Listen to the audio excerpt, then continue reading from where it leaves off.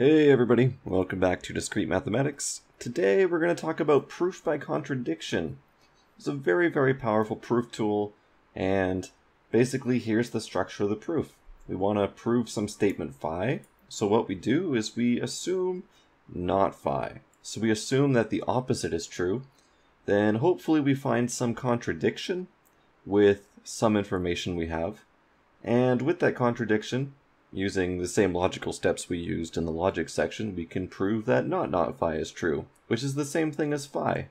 So we're going to use this to do the next couple examples. So here's one you've probably seen in class.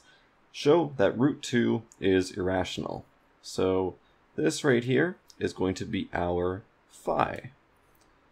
So this is very hard to show if you were to just do a direct proof. In fact, it would be very difficult to show a direct proof because you just say, okay, root 2 is irrational, and we'd have to have a definition for irrationality and then show it. Might be a little bit difficult. You can't do a contrapositive proof because there's no if-then statement. So we have to do contradiction. So we're going to assume that root 2 is rational. So that's the same thing as saying is not irrational. So what this means is that root 2 can be written as a fraction in lowest terms. So that's a over b, where this fraction, which we'll call ab, is in lowest terms. So this just means that there's no common factor between them except for 1. So for instance, there's no way I could reduce a over b to any lower terms. So now we can do some algebraic manipulation. So let's square both sides. So then we'll get 2 is equal to a squared over b squared. We can bring b squared to the left. So b squared is equal to a squared. And what can we claim now? Well, because a squared is equal to 2 times some other number, we know that a squared is even. And if a squared is even, well, how do we get an even number? That means that it has to be either an even times an even or an odd times an even, but because this is the same thing as saying that a times a is even, the only way that a times a is going to be even is if a is even. So we know a is even from this 2b squared is equal to a squared, so we can rewrite a as an even number. So now we can say that 2b squared is just equal to 2k squared. So 2b squared is equal to 4k squared. Okay, so now that we know this, we can just isolate b squared. So b squared is going to be equal to 2 times k squared. So what's the problem here? Well, the problem here is that now b squared is equal to 2 times some number. So we can say that b squared is even. So from that, we can use the same reasoning and figure out that b is even. So what's the problem here? Well, let's take these two pieces of information here. So we have a, which is even, divided by a b, which is even, which means that if they're both even, then we can factor out a 2. So we know this is going to be not in lowest terms. Because if the top is even and the bottom is even, then we can factor out the 2 and then we can reduce it. But in our assumption, we said that a and b was in lowest terms. So this is our psi, but here we get our not psi. So by assuming root 2 is rational, we get a contradiction.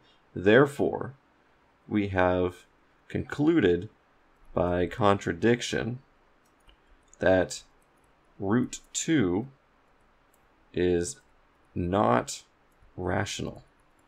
So that concludes the proof of showing that root 2 is irrational. And again, if you're not rational, then you're just irrational.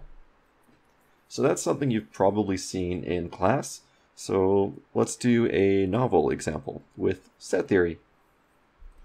So this is a little bit different. I'm saying prove that A minus B intersection B minus A is equal to the empty set. So you're saying, well, I could just use set laws and I could show it like that, but the easier way is to just do a proof by contradiction. So what we're going to do is we're going to assume that, well, first I'm going to do some things here. A minus B is the same thing as A intersection B bar, and B minus A is the same thing as B intersection A bar, and that's equal to the empty set. So again, we could just do some set laws here and show the contradiction very easily, but for the sake of example, we'll show by contradiction. So what we're going to do is we're going to say, okay, well, let's assume that A intersection B bar intersection B intersection A bar is not equal to the empty set. So what this means is that there's some element X in the universe such that X is going to be in this A intersection B bar intersection B intersection A bar. So we know it's in there. So what does this mean? Well, this means that X is going to be in A intersection B bar, and X is going to be in B intersection A bar.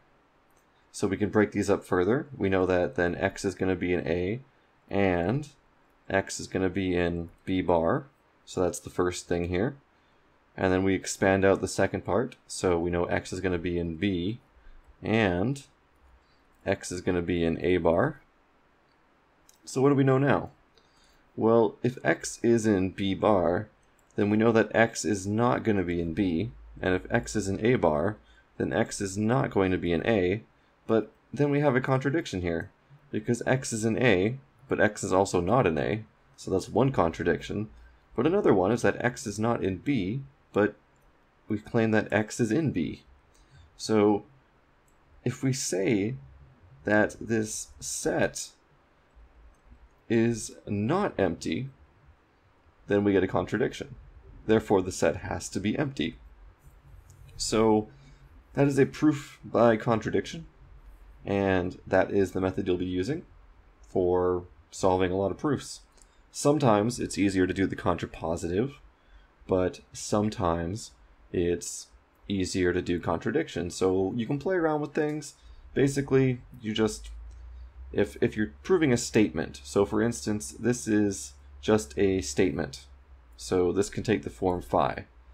If there's no conditional, then contraposition isn't going to work. However, you then have two pretty nice ways of proving things. One is a proof by definition. So we can just use definitions. For instance, we have set laws, or we can use contradiction. And hopefully we can find something that contradicts an assumption. You have to worry about your assumption though, because sometimes it's not always easy to lay out all the conditions of your assumption. So anyways, that was proof by contradiction. You'll see this on the second midterm I wrote for Discrete Math 1, which you can find at TrevTutor.com in the Discrete Math 1 section. It will be in midterm number 2, and you'll be able to find another set theory practice problem that you can do, and hopefully you'll get it right. So that's it. If you have any questions, leave them in the comments below. We also have a subreddit at reddit.com/r/TrevTutor where you can ask questions there. And as always, share it with your friends if this helped you, because this might also help them. So see you next time.